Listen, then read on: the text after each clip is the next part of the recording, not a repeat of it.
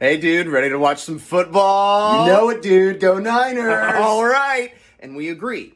If we win, we're allowed to feel happiness. If we lose, we're angry for a month, and then we take it out on our family and those closest to us. Yes. All right. Let's do this. Do you ever question it? What? This? What we're doing?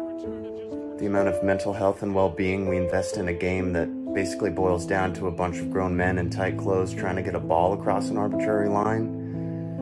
What are we trying to do? What does it all mean? Would our time be better spent? Oh my God, fumble. What? Oh my God, they lost the ball. We have the football. They fumbled the ball. We got it back.